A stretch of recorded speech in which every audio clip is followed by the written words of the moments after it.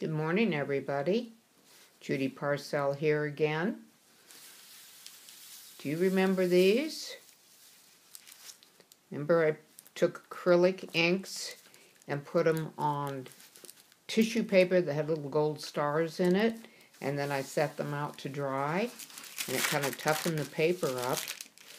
And I was just marveling at all the different colors I had. And then a few days later I went to Blue Barn and I bought these, and for some reason I felt kind of a connection. I didn't quite know what I was going to do.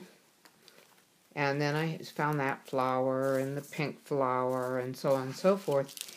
And the best I could get at that time was a photograph, which I applied a couple of Photoshop filters to in the computer, and I got a beautiful card out of it. And you would never know I'd gone through this other process. It looked just like an oil painting when I got done.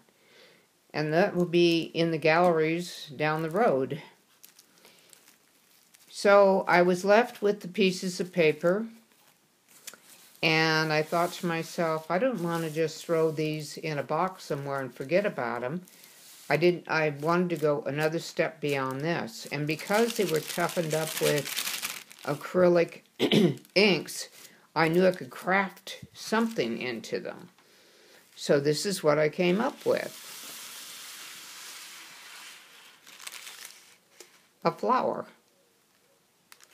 I took 3 of the sheets and